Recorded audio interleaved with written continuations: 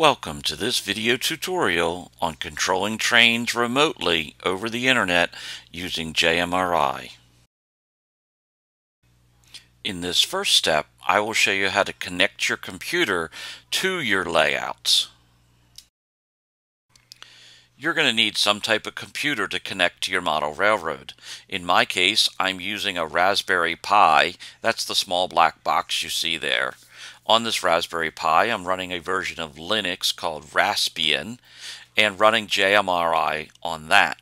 You can use any type of computer. It can be a Windows computer or a Macintosh. It doesn't really matter.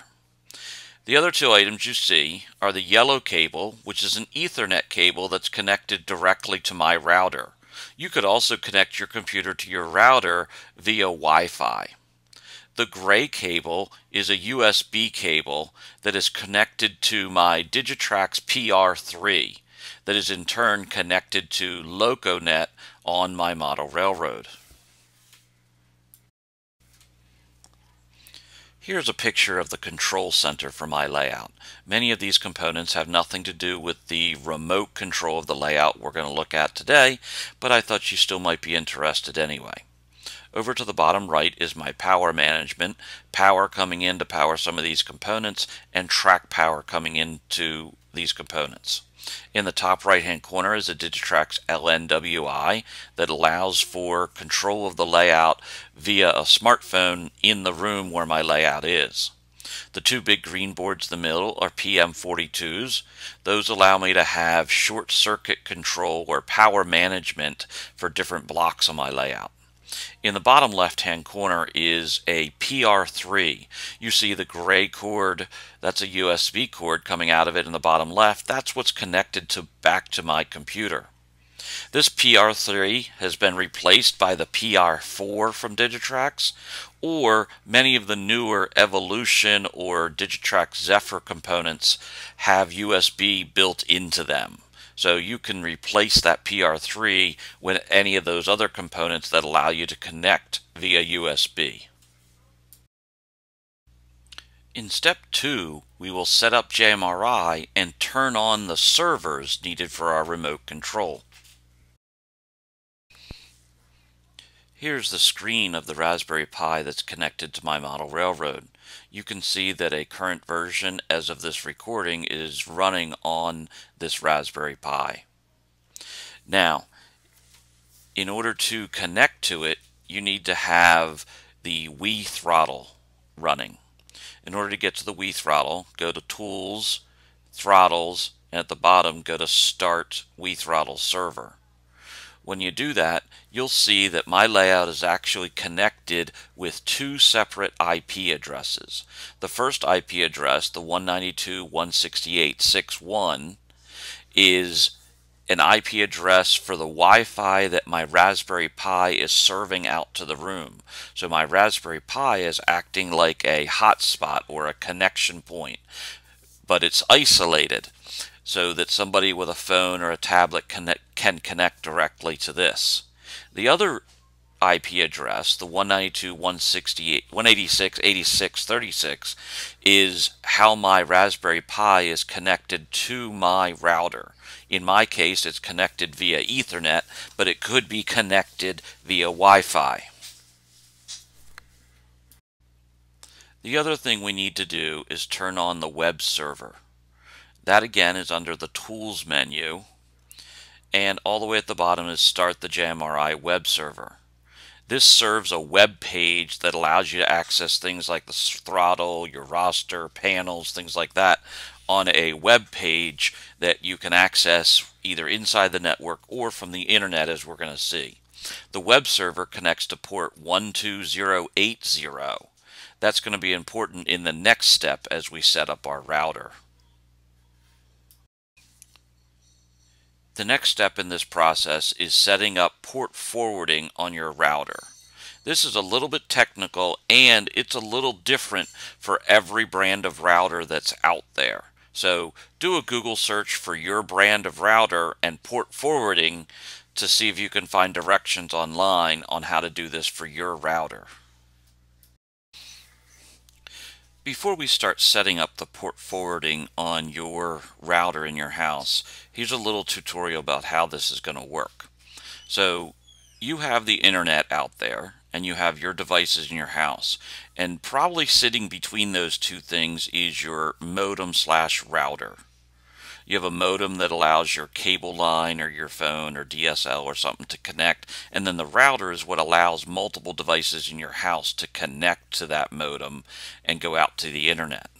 Well, that router has really two IP addresses. On the outside, it has an IP address that the internet knows. So from the outside, its address might be something like 26.103.16.2, like in my example here. It also then creates dynamically a internal IP address. Usually the internal IP addresses are 192.168.1.1, and that's the internal address of the router. Then it assigns smaller internal addresses to all of the individual devices inside of your house. So you might have a phone that's at 192.168.125, and a printer that ends in 13, and a computer that ends in 12, and so forth and so on. So the 192.168.1 is the same as that last number that changes for each of the individual devices. So you might have a computer that's at 192.168.112 that has JMRI running on it. The other important part is to know what part of that computer you want to access. So that's where the ports come in. So you have many ports on your computers that are open all the time for doing things like streaming YouTube or Netflix or things like that. The port is how your router knows where to send things. So for JMRI, we have two ports that are important here: 12.080 and 12.090. 080 is the port for web serving from JMRI, and 12.090 is the port for the WiThrottle server on JMRI. So there's a little bit of quick background. If you want more information, do a Google search about how a router works, but that gives you some basic information. The other thing you're going to need to know for this process is what is the IP address that the internet sees for your router or modem. So what is your outside IP address? To find this, go to a Google search and do what is my IP address, and the first thing that'll come up is exactly what your IP address is. Mine's grayed out, but you can see where it'll be, and it'll be 4 digits separated by periods that show your external IP address. Again, you need to know this so somebody can connect to you from the outside. In my house, I have a Google Wi-Fi network. That requires me to use an app to make any changes to the settings. With your router, you're going to have to figure out how you can make those changes. Some of them require you to access the configuration or the settings via a web page. Others have apps like mine. Again, you're going to need to figure that out for your specific router. So I'm going to go to Google Wi-Fi. I'm going to go to Network in General, and I want to get into the advanced networking features. The one I want to look for is port management on mine. So again, it's something about ports or port forwarding that you're looking for. And I want to add a new one. So in the bottom right-hand corner, I'm going to hit the little plus. For mine, it's going to show me my devices. If you look at the third one down, that's the DCS JMRI Pi. That's my Raspberry Pi that's connected to my network and connected to my railroad. You notice the IP address is 192.168.86.36. That's the same IP address that we saw back in JMRI. So that's the one I want to select that's connected to my railroad. Hit Next. And now, I don't want to connect all the ports. I just want to connect a couple of them. So the ports I want to connect for JMRI are 12080 and 12090. Those are the couple ports I want to connect. I'm going to leave these other settings the same for our purposes here. And I'm going to hit Done. Okay? It's saving the changes now. So now there's a port forwarding setup that I've created in the configuration files for my router. The fourth and final step is to connect a device over the internet to my railroad and run some trains. Now I'm down at my model railroad, the N-scale Deer Creek and Susquehanna Railroad. I have a B&O Mikado on the tracks ready to run. Now I'm in the same room as my layout, so I could directly connect to my Raspberry Pi and run a train. But to show you that I'm not connected to the Wi-Fi, I'm going to go ahead and turn off my Wi-Fi. That way, the only way I'm connected is through my LTE network. I'm not connected to the local Wi-Fi. Now, when I open up WiThrottle, it should automatically go to the configuration page. So I have to select a server. So I'm going to hit configure, and here's where you need to know your router's outside IP address. And you're going to enter that in those 4 boxes at the top. Again, mine are blurred out for you, but each of those 4 digits will get entered up there. And then the port for the WiThrottle server is 12090, and I'm going to connect. Okay?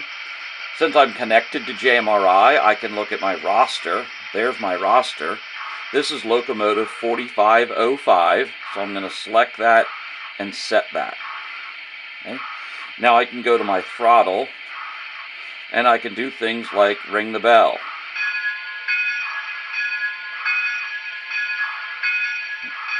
Blow the whistle.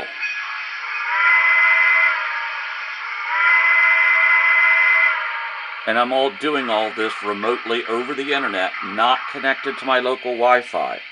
I'm even going to start running the train a little bit.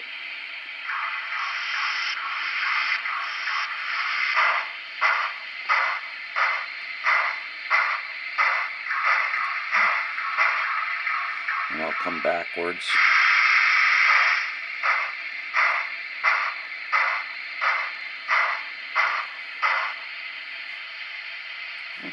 Again, all of that was over the internet, not the local Wi-Fi.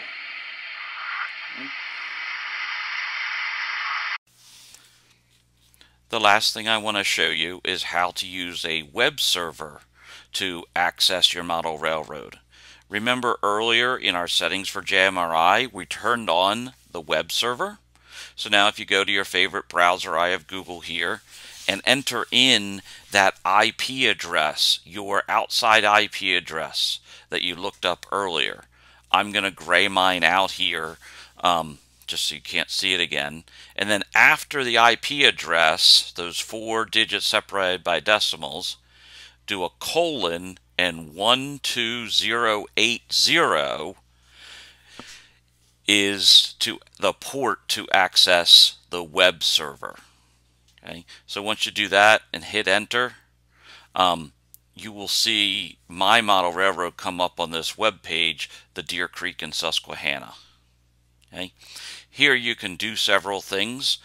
You have a few different columns, and I've got the name of my railroad in there, so some of these things you have to change in your setting and everything. Down the left hand side you see the throttles. There's a web throttle, and then the other ones are really just links for advertisements to WiThrottle, engine driver, and whatnot.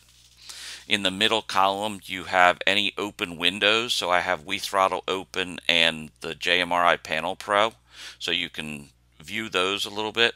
And then there's on the right, there's several other links that you can follow to access different files and things like that. Along the top you can access things like panels. If you have panels set up, you can access those panels. You can also access your roster if you have your roster in JMRI. You can also access the Operations Pro part of JMRI. I'm not going to do that here, and I don't have anything set up, but I do have another video coming soon about Operations Pro and getting the basics set up for Operations Pro. And the last one is tables. So if you have some tables set up for turnouts and sensors, you can access that there. So I'm going to hit Deer Creek and Susquehanna to go back to the home page, and I'm going to click on the web throttle. So this is another way somebody could run your railroad from another location. The roster shows up, so you just find a locomotive. We'll go to that 4505, click on the 4505 again, and you get a throttle in a web page. You can see in the middle there are all of the different functions, and I have them labeled on mine, otherwise they'd say F1, so forth and so on. Over on the right hand side, you actually have a throttle, so you can click any place in that big bar and drag up to make it move forward, drag down to slow it down, and the two arrows at the bottom are moving forward if the arrow is pointing up and moving backwards if the arrow is pointing down. Okay. This one opened in a new tab, so I'm just going to go ahead and close that tab and go back a page to get back to the Deer Creek and Susquehanna main page. So as you can see here, you can access a lot of the information that you can get in JMRI right from this web server. Again, the big kind of thing you have to get over is, and find a way to deal with, is you don't see the railroad when you're operating it for the internet. So you gotta have a camera in there or somebody to talk to tell you what you're doing. But this shows that you can actually operate the railroad over the internet.